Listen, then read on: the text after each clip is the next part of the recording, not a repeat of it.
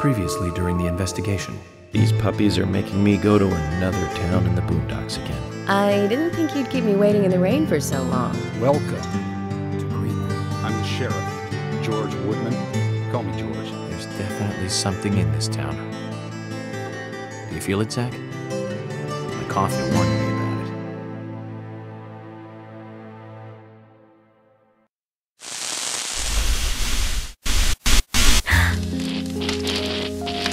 It's broken. I've been using that one for a long time. Why didn't you get it repaired? This TV is important to you, right? It's got some memories attached to it, sure. I used to watch movies on this thing with your grandma all the time.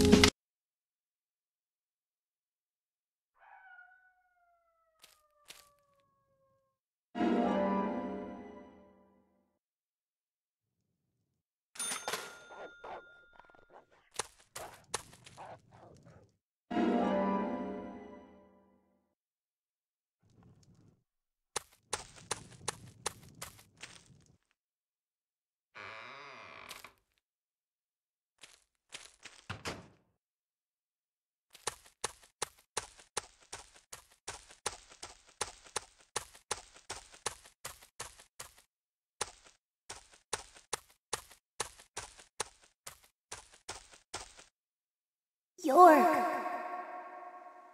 York!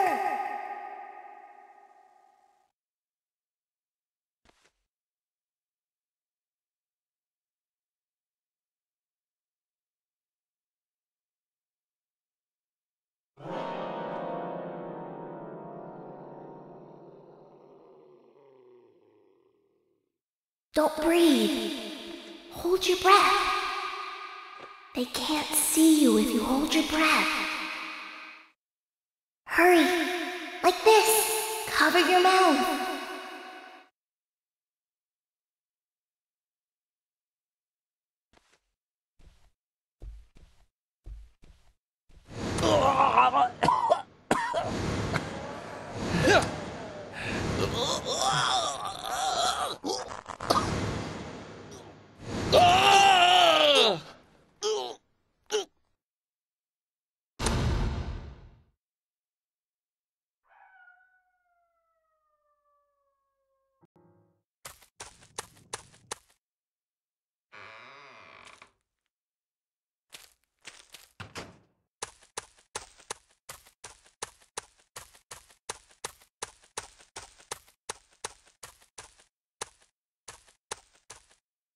Hurry. Like this. Cover your mouth.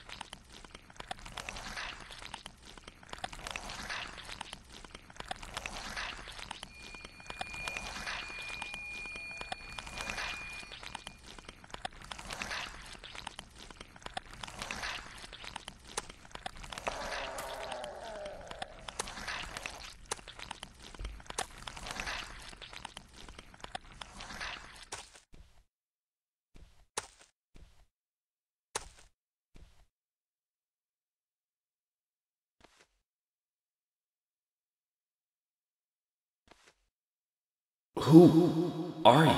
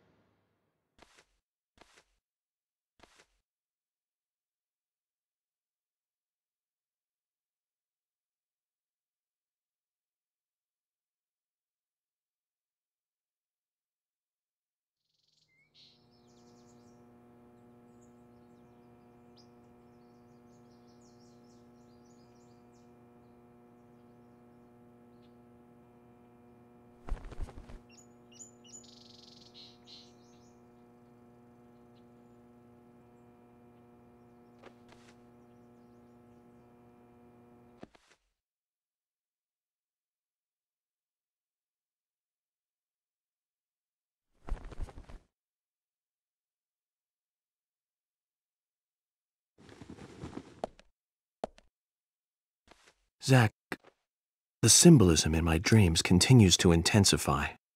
A forest of red trees, a carpet with red leaves, a strange doll, and twin angels. But that child is what bothers me the most. I swear I've seen him before. I just can't remember where. Well, it'll probably come back to me eventually. For now, we need coffee.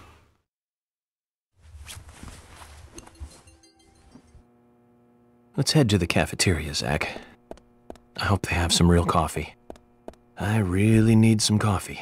Then we can head to the sheriff's office. There's a proper procedure for everything, right, Zach?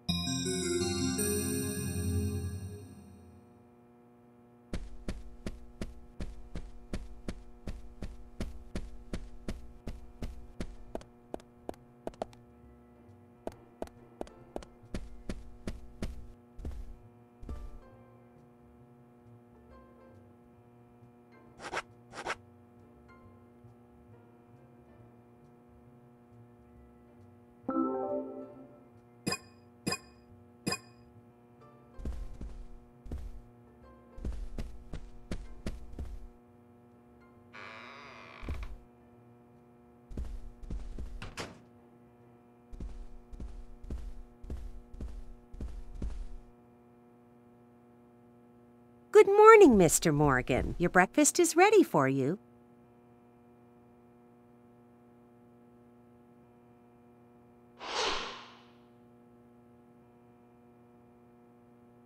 Thank you, Mrs. Polly Oxford. Just Polly is fine. Well then. Thank you, Polly. I'm starving.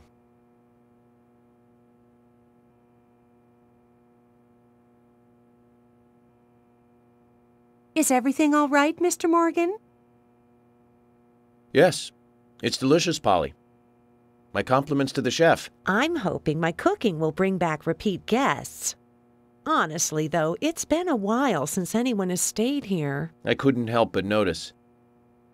Aside from you and me, there seems to be no other guests or workers around.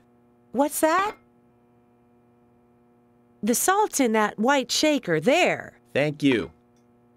I was wondering if there were any other guests or workers here. Oh, no, no one else. My husband and I used to run this place, but he's in heaven now. You've been working here alone since then. Must be hard by yourself. Oh my, we're all out of pepper. I'm very sorry. It must be difficult to run a hotel by yourself. Well, yes, I suppose. I could just live on my pension. But I have to admit, running a hotel is kind of like a hobby of mine. That's nice. Polly, it might help to hear you better if you could sit a little closer. Oh my, Mr. Morgan, you're embarrassing me.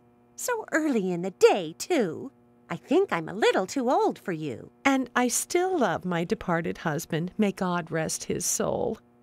I appreciate the invitation, but I'm fine over here. Polly, I can hardly hear you from all the way over there. You're exaggerating. This is fine. It won't do to be all clumped together with such a large table and cafeteria. We have to make use of all this space. Now tell me, that wound on your face, what happened? Let's just say I had some trouble during the last case I was working on. I'm sure it'll heal. It's just a flesh wound. Oh my, well, there's no need to be the tough guy here. I want you to be able to relax here. I've prepared a special room for you. A famous rock star once stayed in the same room, you know. Really? I feel honored. If you need anything at all, just let me know. I'll help you out in any way I can. Zach, the lady is offering to help. Do you want to ask her about the town? Say, Polly, what can you tell me about this town? Well, let me see. You might know this already, but the town is called Greenvale. It rains here quite often, but it's a nice place, surrounded with nature. It was a big and prospering lumber town until not so long ago. We used to have a population of over 6,000 people. Less than a tenth of them left now. This hotel was built back then. We saw plenty of guests in those days. That's why this place is so big for such a small community. I have so many fond memories from back then. I suppose the clock on the community center is quite famous, too. The clock? Oh, yes, it's lovely. It rings in the morning and at night to let the whole town know the time. You'll hear it many times during your stay. It's a beautiful sound. And you'll love it, too, I think. I look forward to hearing it then. Anything else you'd like to know about? Yes, actually, Polly. Could you tell me about the shops around here? Shops? Well, there aren't many. It is a small town, after all. You can do most of your shopping at the Milk Barn convenience store. The couple who run it are a unique pair. I'm sure you'll get to like them. The A&G Diner is a great place to eat. They might be open even if my kitchen is closed. If you want to go to a bar, there are two. The Galaxy of Terror and the Sweary 65. I don't care much for either of them. Bars are for the younger folk. We also have a gas stand, of course, the art gallery, and even a gunsmith. You should be able to find what you need. Thank you, Polly. Well, Mr. Morgan, I'd better start cleaning up. You just take it easy. I'll bring your coffee out in a moment. Thank you, Polly. I have to warn you, though, I am very particular about my coffee. The very best you have, please. I understand. I'll be right back with it.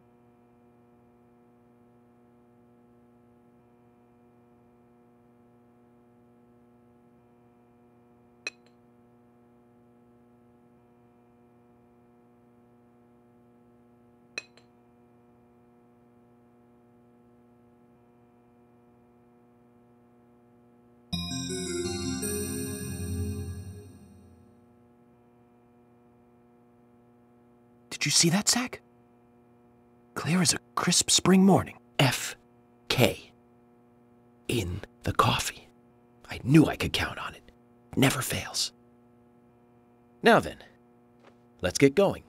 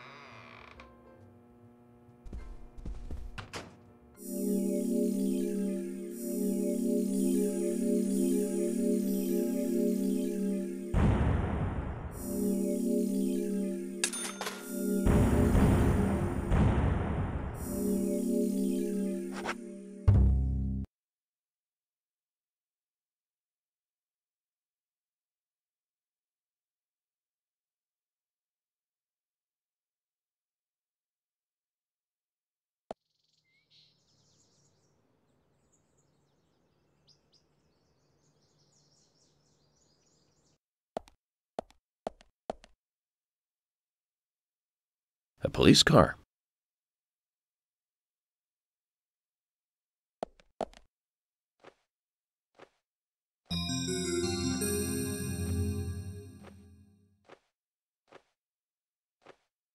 So we have King George to thank for preparing a car for me. A pleasant surprise, eh, Zach? Let's take it for a spin.